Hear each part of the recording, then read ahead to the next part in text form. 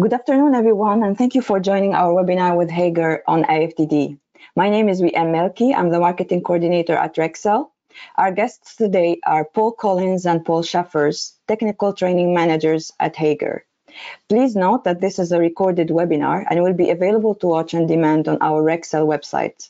This webinar is CPD accredited. Certificates will be sent directly from CPD, which can take up to 5 weeks. If you have any questions throughout the webinar, please feel free to pop them in the Q&A box, and we will answer them at the very end. Now passing to Paul from Hager. Thank you, Wim. Yeah, and good afternoon, everyone. So, introduce myself. I'm Paul Collins. I do have a colleague, Paul Schaffers, who should be attending with me in this webinar and taking some of the topics. He is just having a few connection issues at the moment, so I'm kind of hoping he'll be joining me.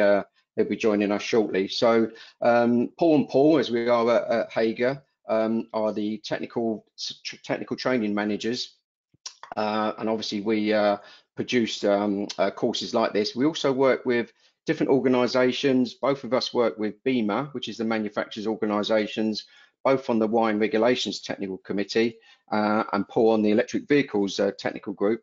And myself, I work with IET JPEL. I'm on Committee A, which deals with verification issues. So yes, today's topic is about AFDDs. So firstly, what is an AFDD? Well, AFDDs were really kind of introduced to us more or less in the 18th edition in 2018, where there was a device recommended for additional protection against fire.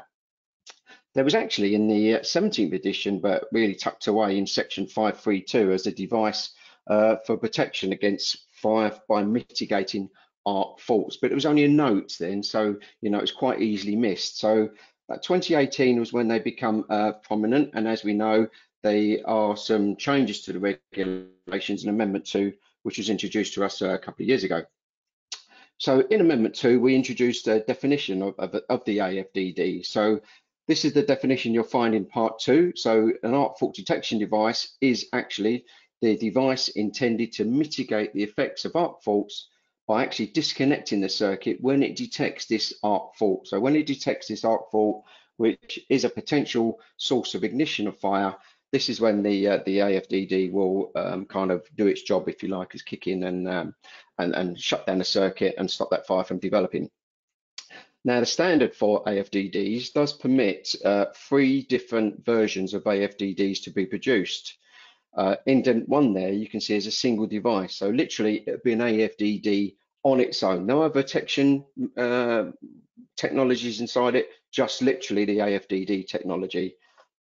Manufacturers, of course, also, or installers, you know, you always have to use overcurrent protection, mostly residual current protection. So mostly manufacturers, like Hager as well, have gone with Indent 2 there, a single device, which is an integrated protected device. So we have the AFDD technology as a single device integrated with the other devices you'll need to use, like RCBOs or MCBs. There is Indent 3, actually a separate device assembled on site. So it's kind of the one on the right-hand side over there on your screens. So it's the piggyback AFDD that you could piggyback onto an MCB, I guess, or an RCBO. So there are several options, but okay, most manufacturers that I know have certainly gone with Indent number 2. So the goal really is to cut down the number of fires we have in the UK. There are still something like 20,000 electrical fires in the UK by a electrical nature, or igniter started by electrical nature. So AFDDs hopefully want to do something about this number. Several other devices, of course, do have a fire protection, you know, overcurrent, residual current, surge protection devices on the picture there do have a fire protection property, of course. But you know, looking at the pyramid on the right-hand side, that kind of the AFDD really tops that off. Nothing we have today, or 2 AFDDs, really can do any protection to look for arc faults. Those other protection devices, okay, will not see an arc fault and actually do anything about it, which obviously is that source of ignition. Now, arc faults can be 2 ways, really. You can get series arc faults or serial arc faults. This is actually essentially the same thing, which is in the picture in the middle there, a let me just do this, which is in the picture in the middle here. You can see actually the current jumping a little gap in the conductor. That's the cause of the arc to get to the load. So the load current will kind of be pushing or the arc will be being pushed by the load current as such. Okay, so they could be parallel in nature. Now this is where you got insulation damage between a conductor at one operating voltage and a conductor at another operating voltage. Of course, imagine the cables getting kind of squashed together or something like that. You know, the insulation's been damaged. The insulation then becomes conductive enough to generate this arc current between the two conductors. It's not too conductive to cause a short circuit, of course, because other devices can handle that. It's that kind of in between place where the conductor is satisfactory or there's a short circuit.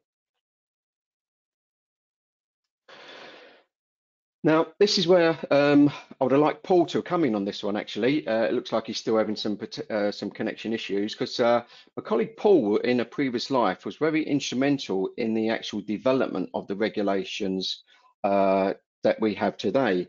The Amendment 2 regulations 421.1.7, whereas in the 18th edition, they was just recommended for additional protection against fire, no specific mention of any kind of building type, no specific mention of any kind of circuits as such. So, you know, it was really open to real interpretation what someone wanted to do with that word recommendation. So in Amendment 2, after receiving lots and lots of comments through the draft for public comment process, it was decided by that particular committee to focus on socket outlet circuits only. So AFDDs, as you see there, the regulation is changed from recommended to shall be provided. You know, the word shall be provided makes it pretty much normative, mandatory. So they need to be provided for socket outlet circuits up to 32 amps, but in focused building types as well. So buildings above, or sorry, residential buildings above 18 meters or 6 stories. So what we class as or defined as high risk residential buildings. HMOs, student accommodation and care homes. So if we're working or designing any of those building types under Amendment 2 regulations, the socket outlets would require the additional protection by arc fault devices, as well as, of course, the overcurrent protection and probably the residual current protection as well. Now, the reason these building types are chosen, and specifically for socket outlets, is because of the evacuation issues and maybe use and misuse of the installation by the occupants of that. You can see obviously tall buildings have evacuation issues. HMOs and student accommodation may have kind of use and misuse of the socket outlet circuits as such, or the the equipment plugged into socket outlets. And care homes again, maybe some evacuation issues. Now, they were recommended for under when the original 18th edition, they still are recommended for other premises for socket outlet circuits. So, they are mandatory in those 4 areas and recommended for everywhere else pretty much. Now, recommended, what does recommended mean? The Amendment 2 gave us on page 18 a little bit of a guidance on what some of the language used in 7671 means really, and you can see that a recommendation has a kind of a verbal translation of should. So it's not a must. Clearly, it's not a must, but really it should be. They should be used, but we should have a reason really if we're not going to use them, why we're not using them. So the idea of this table is to make designers, installers give it a lot more thought to things like being recommended, not just like, I think it's fair to say 90 odd people in the original 18th edition would have said, oh, it's only a recommendation, I don't have to do anything about that. I'm really thinking about it. If that was really true, then the ink wouldn't be on the pages in the first place. If you don't have to do anything about it, there's no point in those words being in the book. So, okay, so there is some more consideration required where we are going to use or not use AFDDs for sockets in other premises. Now, they are mandated for sockets in premises, as I've said obviously already. So Is there a use of these in other premises? Well, yeah, there's no requirement for other circuits in other building types. Okay, but you know, the technology does now, well, we do have the technology to provide this additional protection against fire. And there are certainly some building types you can see on the kind of picture there on the screen, you know, if we was designing the electrical installation in that kind of thatched cottage, maybe it'd be a really good idea to add extra fire precautions for maybe the lighting circuits that's in the loft or something like that, or in other building types where there is, you know, more risk of fire or more valuable equipment that will get damaged if there was a fire. So there's no reason they can't be used anywhere else, of course, although there's no specific mention in 7671. They are now, of course, widely available in one module for standard distribution boards. You know, we've had them available in single modules now, and so have most other manufacturers. So they can go in standard distribution boards. There's little or nothing extra to do for installers, and they can go in RCBO form, if you like. So if we was doing this all RCBO protected circuits, then we can install what would be classed as an RCBO AFDD.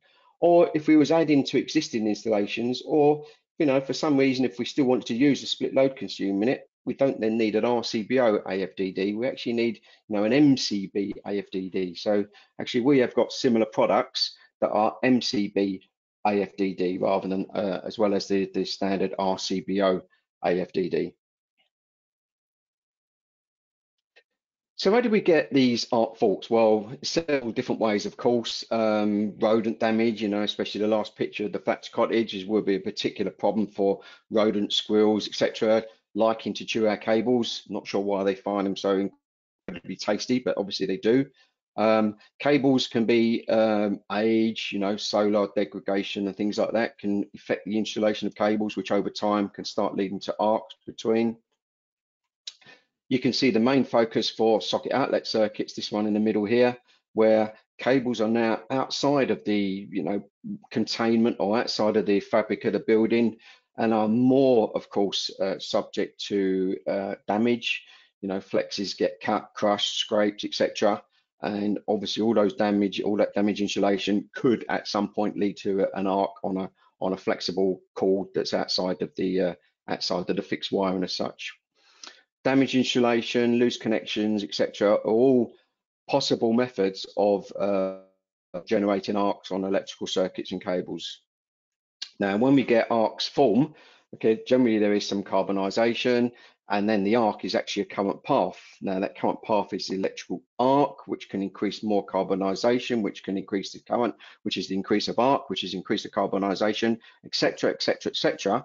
And you know, we could, once we've started striking this arc, be on a downward spiral, if you like. So it's going to get hotter and hotter and hotter until at some point, of course, the arc temperature is hot enough to actually physically ignite the cable where the arc is, and obviously then ignite any other medium around the cable, and then you've got obviously a big problem, and you need more than electrical protection. Of course, you need the fire brigade once it's gone to that place. So how do they work? Okay, there's lots of theories and issues about how they work. So on the right hand side there, you'll see like a CAD drawing of our AFDD. So hopefully some of these pieces at the bottom here will be very familiar to you. You know, this is a MCB stroke RCD, so RCBO as such. You can see so various different components on here which do the overcurrent and the residual current functions. Now, what would have been the kind of outgoing terminals on the top of that RCBO device as such, then you can see this arc fault module has been kind of entered on the top. So after the current has gone through the overcurrent and residual current detection process, if you like, you can see then the current is kind of forced through the arc fault part of the product. So I've blown that up in here in this picture, and the current now specifically goes through this secondary measurement core before it gets to the outgoing terminals. Now, this secondary measurement core here is not really interested in the value of current coming through the product. Okay, that's the MCB's part of the product to do that job. It's not specifically interested in any kind of balance of current coming through the product. You know, if it were an RCBO, that would be the RCD section of the product. doing that job. It's this part is interested. What does the current physically look like if I could see it? You know, what kind of frequencies are in this current coming through this product? When does it change from being a normal current coming through the product? Is there a step change which kind of might look like an arc striking as such? And as it's doing this measurement, all decision making processes are going on by the microprocessor that's in this section of product. So it's very much you know, a software programming type of product where it's looking at physically at what the current looks like coming through the product and see that's normal, that's normal, that's normal, and suddenly it'll think, oh, hang on a minute, what's this coming through me now? So is this a little bit different? And I will watch that for a little while.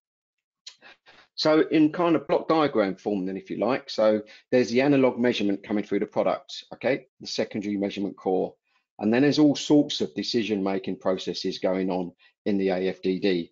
So it's the computing, the what does it look like, the decision-making process, comparing it with things that it already knows, of course, looking at the algorithms programmed into the product, before, okay, there's a decision made. So it's not just a simple, quick, snap decision it makes. You know, this thing does a lot of processing and decision making before it sends the ultimate decision, which obviously will be a trip command.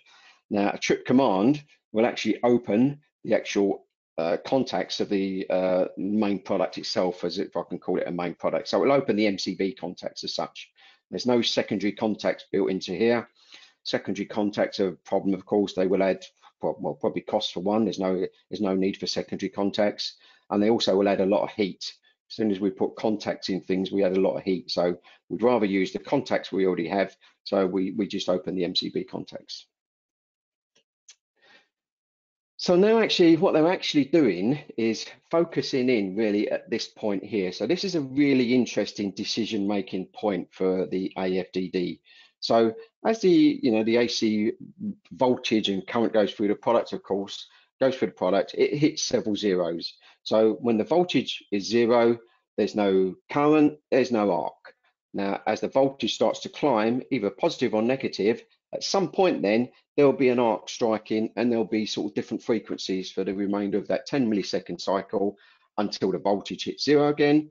It will extinguish, it will strike again on the next cycle going either positive or negative.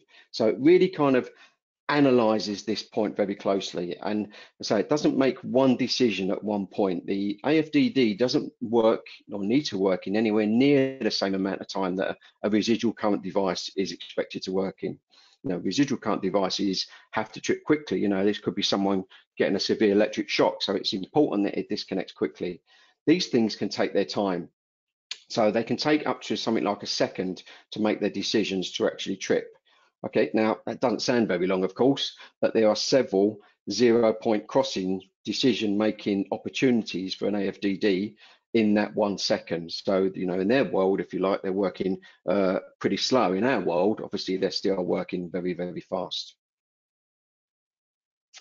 And as I said before, what they do is when it sees these issues, because you know, arcs operate or arcs occur in several pieces of equipment, or just about every piece of equipment. You know, it's just simply switching on lights creates arc. Operating machinery creates arc. Okay, these are programmed into the device to say, well, I know that's a short time arc. It's probably a light switch or something like that, switching event, or this is a repetitive arc used in kind of machinery. So all these pieces of information are programmed into the AFDDs. So it just ignores what naturally occurs, what's a naturally occurring arc, and only really picks up on what it would see as what class as a dangerous arc, something that might initiate a fire. Now, a few mythbusters actually. We are still asked a question and still have to give an answer about ring final circuits, because you know we use ring final circuits still quite often in the UK. So there's a question, well, do they work on ring final circuits? You know, because we have pretty much parallel conductors on ring final circuits. So yes, they do. So I just want to explain that a little bit here. So we've got the AFDD at the start of our ring final circuit, and you can see here three kind of opportunities for arc, if you like. So I'm look at this one over here first. So this is trying to show a series arc or serial arc in this cable between this socket and this one. Of course, it could be at the socket terminals as such, but somewhere between here and here, there's an opportunity for a series arc, which essentially means, you know, there's a kind of a very small break in the conductor, which the load current might want to jump across. Now, this is where the confusion occurs, because that can't happen, because this conductor, if there was a break here, because the ring final circuit method is at the same voltage as this conductor. So this won't occur, this won't cause an arc because it's the same voltage. You need a difference in voltage to actually, for an arc to jump. So series arcs are not possible on a ring final circuit, and that's why people say they don't work on ring final circuits, but that's just for series arcs. Okay, so there are other arcs, of course. This one over here is a parallel arc. So imagine now there's someone's drilled into the wall, or there's some, for whatever reason, there's some insulation damage now between this conductor and this conductor. Okay, now that will, they will operate at different voltages, of course. And so arc current is possible between the line and neutral conductors in a parallel arc fashion. So that will cause a lower resistance point between these two conductors. Okay, and at the point before it becomes a short circuit, of course, remembering that there's that kind of space in the middle between good resistance and short circuit. In this space in the middle, arcs are possible. So this could generate an arc. And if an arc current is somewhere 2.5 amps or so, that's one of the kind of thresholds that AFDDs look for. So again, to avoid all this unwanted tripping, it kind of ignores small arcs that are not going to cause a problem. Only when they become dangerous arcs will they do something about disconnecting that circuit. And the dangerous threshold is when the arc current is 2.5 amps or bigger. So at that point, the AFDD trip. But these are both for cables in the walls. You know, the cables are in containment. They're kind of stable. They're not very prone to damage, of course. But this third one here is why we've chosen socket outlets.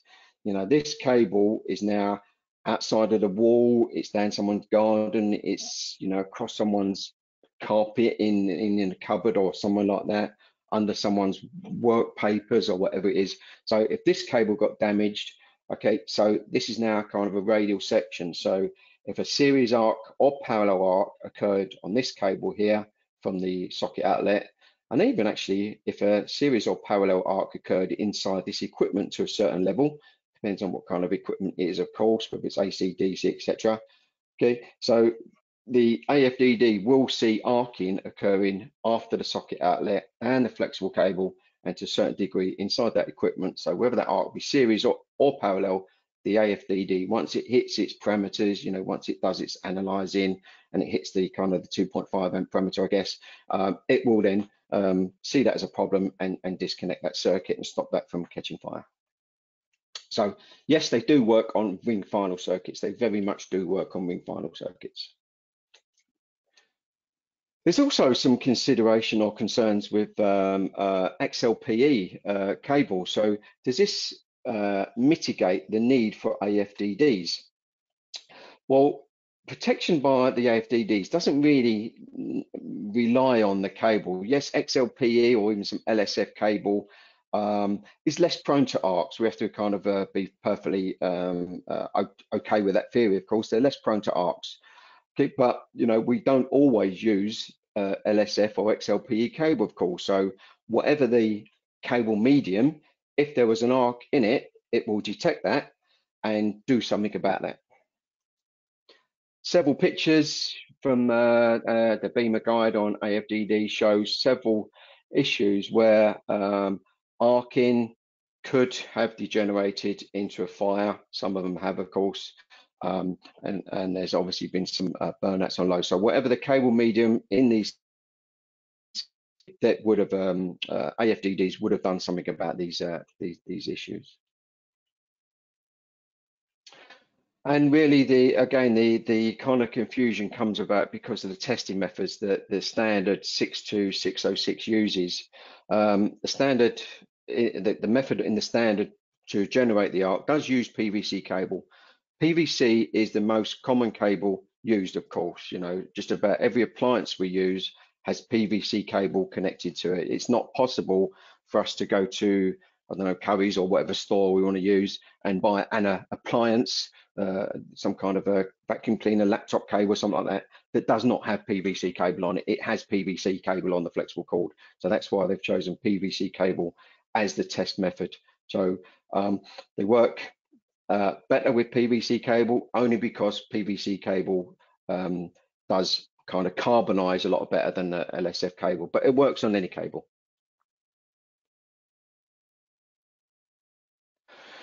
Now, what does someone have to do when they install AFDDs? Okay, we didn't really, as a manufacturer, want it to be an extra job for someone. So if someone's putting an AFDD in instead of an RCBO, for example, what extra work do you guys have to do?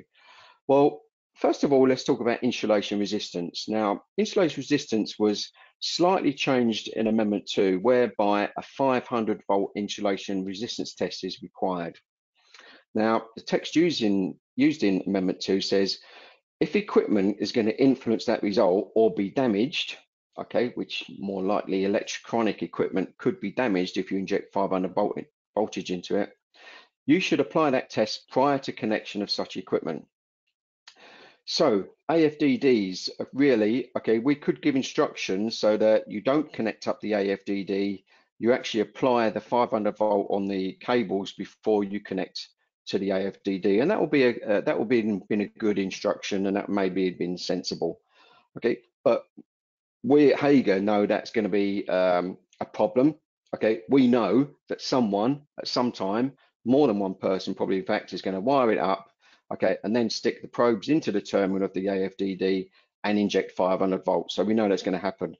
So what we've built into ours is the resilience to actually survive a 500 volt test. So you can 500 volt test our AFDDs in the same way actually that you can 500 volt test our latest edition of our RCBOs, where they have this kind of a little blue sticker on our RCBOs saying the insulation resistance test is safe to do with this product. Okay, there is conditions, however. So the condition is that the device must not be in the on position. So unfortunately, you can't do like kind of the global insulation resistance test as such. The AFDD, if we're going to stick the probes into the outgoing terminals like the picture shows, does need to be in the off position. Okay, less and less chance of doing global test anyway. You know, even RCBOs, you know, you can't test on the incoming side, you can only test on the outgoing terminals. So there's less and less opportunity of the global or the whole distribution board insulation resist anyway. So just make sure the switch is in the off position and there's no problem. And the secondary issue is you must not press the very small test button on the AFDD. Now, I don't think anyone's ever going to do that, okay, but just for completeness, I need to mention it. So certainly the off switch in the off position, do not press the actual manual test button on the AFDD when you're doing the insulation resistance test at 500 volts, and there'll be absolutely no problem. You actually will not be reading backwards into the AFDD if you did not do either of those things. So your 500 volts is not getting to the electronic test board as such, as long as you do not do either of those two things. Now, this is a Hager thing, so check with your other manufacturer, of course. So don't take that as a global thing. Every manufacturer you can do a 500 volt test, because certainly I've not checked every manufacturer. Some can, I know, but not all can, I know as well. And at the IR testers course, following the connection of equipment, then you have to do that 250 volt test between live and earth. Okay, you can switch the AFDD on now if you want to. There's no earth connection to it. You won't damage it at 250 volts anyway. So that's perfectly acceptable to do with just about anyone's product. Maybe as long as it's not got a functional earth on it. Actually, I've seen some AFDDs with the kind of the white or cream functional earth. Okay, that still might be a problem doing the 250 volt test between live conductors connected together to earth if it has a, you know, that white lead functional earth. So go and check with your manufacturer. The other test that will need to involve a AFDD, of course, is the loop test. Now, the ZS test will never damage a product, of course. It's just carrying current through it. Okay, it depends how you do that test, whether or not it may trip the product. But certainly, if you use the kind of the low current excuse me, or the no trip setting of your test instrument, you won't trip the AFDD. You may have an RCD in the circuit as well, or there's a pretty good chance actually you'll have an RCD in the circuit as well. So you'd have to do it by the low current test method anyway, and that AFDD will absolutely be fine for that. So there's absolutely, you know, for testing purposes, there's actually nothing for you guys to do. And in installation resistance testing, again, just remember if it's certainly the Hager one switched off, or the loop testing you might do. So what about the actual test of the product itself? What do we have to do to actually test that the AFDD works? So actually nothing. Okay, there's no instrument test that tests an AFDD today. Okay, it's not necessary, to be fair. So there's no instrument test required. So as part of the standard, the AFDD must have a manual or automatic test function, or both. Now, just about every manufacturer I know does have a both function. So it's both an automatic and a manual test function. If there is a manufacturer that I've not seen that does have just a manual, just an automatic, okay, that's fine. It still complies with the standard, but most have both. Most have a little tiny button on them, and most do an automatic test function. Now, the automatic test function actually initiates a test sequence every time you switch it on, and at least once every day, once every 24 hours. So every single day, this device is an electrical installation. As long as it's got the automatic test function on them, our one does. Our one is one that's got both functions on, and I think most other manufacturers do. Every single day, this device will test itself to make sure it is still doing it can still do its job, of course. And only if a malfunction is detected in itself will it trip. Okay, so if at some day it does its automatic test, and for whatever reason, I'm not sure what that reason will be, of course, there is a malfunction, it will trip off, okay? And it will indicate that it has failed its self-test, if you like. The last thing we want to be doing, of course, is if it didn't tell us it's a self-test failure, we'll be around the installation maybe for several hours looking for something that isn't there, okay? The actual device is failed. So, you know, we need to be told that. So, you know, the standard says it has to tell us if it's actually failed itself. We'll look at how it does that in a sec, okay, but that's a requirement of the standard. So what will we suggest? First installation, of course, okay, wire it up, okay, you know, do all your dead tests you need to do, and then once you've switched it on, press the test button, okay? Does it trip? If you press the test button, that's the manual test facility. The manual test facility should trip it, of course, so that you know it's actually done the sequence of tests and tripped, pretty much like the RCBO test it does. So, you know, most actually, in fact, most AFDDs are RCBOs as well. So they have you've got to press the test button because it's an RCBO. There's generally only one test button on them. You know, we like to use these one module products, so they're very small. Fitting two test buttons on it would be awkward. So, you know, manufacturers have just put one test button that tends to test the RCD function or the RCBO function and the AFDD function at the same time. And as I said, the device should trip and indicate that it's a manual operation now, that it's disconnected, not an automatic operation that's detected. And of course, the RCD, if it is an RCBO, of course, you have to do your instrument tests on the RCBO part. So you don't do an instrument test on the AFDD part. You just do your instrument test on the RCBO part of the product, or the RCD part of the product, which, as we know now, is a very short test. It's only a one-time test you need to do now anyway. And on AC function as well. So although the RCD technology inside is type A, so you only need to do that test at AC setting on your machine, not type A. So is there literally anything that anyone has to do once they've installed AFDDs? Well, I've just pulled up the generic schedule of test results and the minor installation work certificate on the screen there, or section of anyway. There's a tick box at the end of here to say that you have initiated the manual test function of the AFDD. There is a little note there, of course, there is a little note there, and underneath it will say not all AFDDs have a manual test function, because if you remember from the last screen, they don't have to have a manual test function. Just about everyone does, okay? So if it does, so press the button and tick that box. Now, again, most AFDDs are also RCBOs, so you'll be ticking that box because you pressed the button for the RCD. There isn't a secondary button for the AFDD, so you'll be ticking that box as well. So that's literally the only extra work that anyone's going to be asked to do is tick that secondary box, or if it's a minor installation works you're doing, tick that box as well if it's got a manual button on there. So, okay, there's little or nothing for anyone to do by installing AFDDs. Now, AFDDs have onboard diagnostics, which is really useful because there's actually several reasons now for this product to trip. You know, it's not only overcurrent, it's not only residual current, there's several other reasons now for this thing to trip. So the last trip, or every manufacturer gives you some kind of diagnostics to tell you why it's tripped. There's different sequences, I guess, or different colors used. It is unfortunate the color sequence isn't in the British standard. It would have been useful. That means if it was in the British standard, everyone would have to use the same kind of fault codes, if you like. But because it's not in there, manufacturers can choose to give you as much or as little information as they wish to give you with different colors, with different flashes or whatever it is. So in our one, okay, we have this little LED window on it, okay, and the actual little test button has got a second function here. So once it's tripped, if it's in the off position, okay, what we do not suggest is you turn it back on again, because you know if it's tripped under fault conditions, okay, not really a good idea to switch it back onto a fault. That the reason why it's tripped off to find out what the fault was, because the fault's still there and it might trip off again.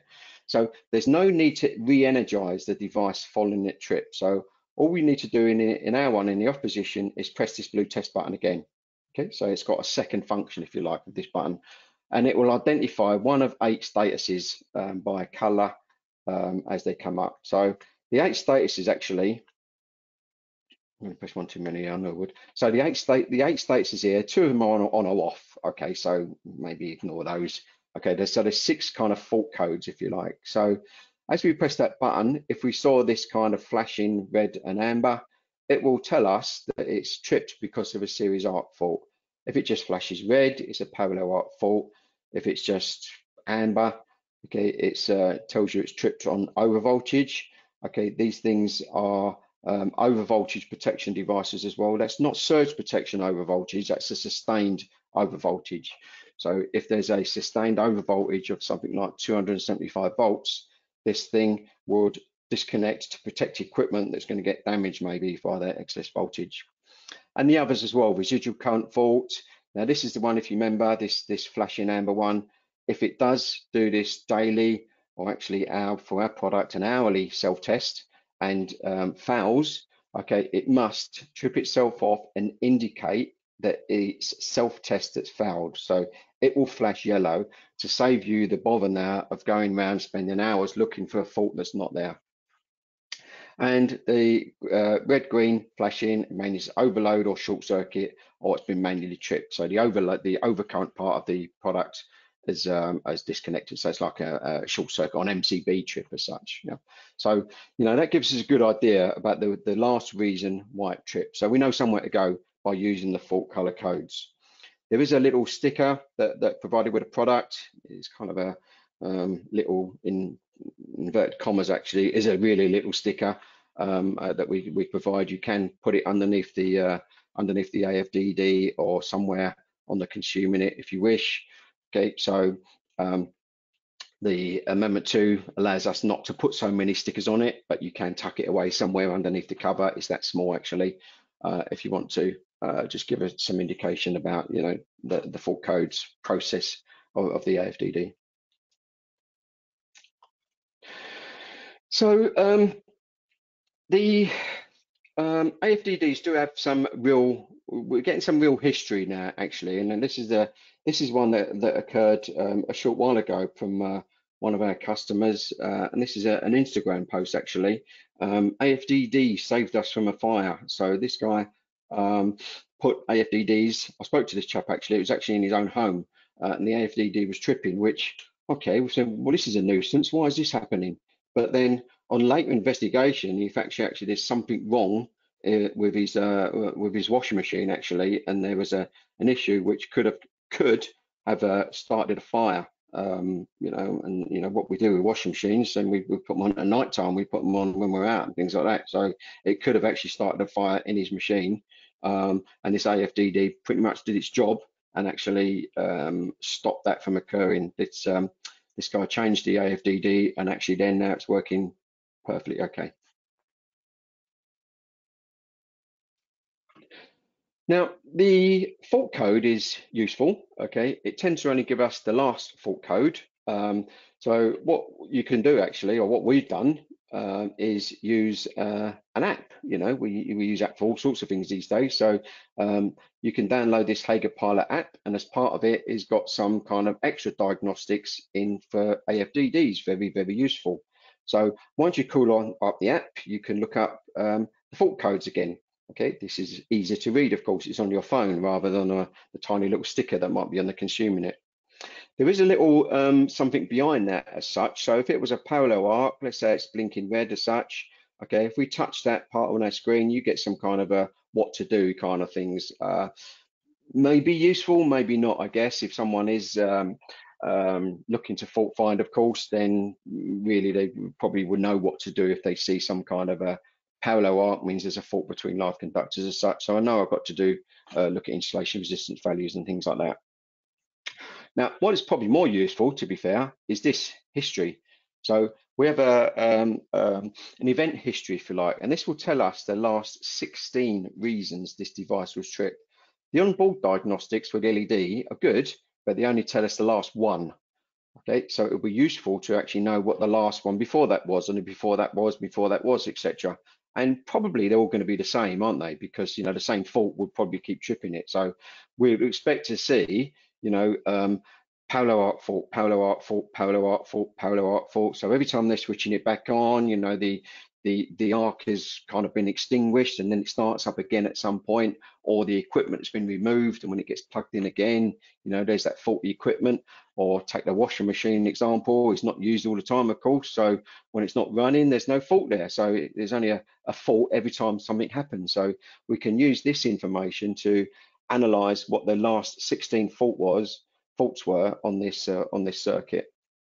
Okay, and that will obviously help us as well with doing lots of the fault finding, what's causing the AFDD to trip. And this is actually a third function of that little blue test button, actually. So our little blue test button has got a manual test facility. It initiates the fault codes, and obviously also to connect to the product, it activates the Bluetooth chip we've got in the product as well, so we can actually talk to it and connect to it and find out what the fault history was in the AFDD. Now, another potential problem with AFDDs, I guess, is the way they work, okay, because they work is this programming that makes them kind of ignore naturally occurring arcs and only pick up in what it knows as a dangerous arc. So that's fine today, so that avoids unwanted tripping. Okay, but you know, we expect AFDD to be in someone's consumer unit or distribution board for several years. You know, what's a lifetime of electrical installation is pretty much deemed to be 25 years. So if in 15, 20 years time, what is the chances of something coming onto our market that we haven't thought of today? You know, we've seen digital motors and things like that where these weren't thought of 10 years ago. So if something enters our market, Dyson, Samsung, some of these really innovative people, Apple, I don't know who else, brings out something in 15 years time, which the AFDD, due to its programming, doesn't know today, there is a chance it could give the AFDD a problem because it doesn't know how it operates today. And if it doesn't know how it operates today, it's not built into its algorithm. So it might see it as a potential threat, if you like, a potential fault, arc fault, and disconnect. And we don't want it to do that, of course. It's just how the machine works. It just works different to it does today. So there is possibilities to upgrade the actual product itself. So we've built into our facilities or into our AFDDs, because we can connect to it, okay, we can talk to it, we can update it in the same way as we update our phones regularly. Okay, we can update this thing just as regularly. Okay, it's a really, really easy process. We can update it, take this new signature. Okay, we'll take the new signature, pull it into our product, put it into the app, and the app can just talk to the product and update it. Simple. So when you connect to an AFDD, once we've connected to it, it will give us some information of the product. So here's the product information. It tells us its part number, it tells us its rating, etc., and it tells us what software's in it.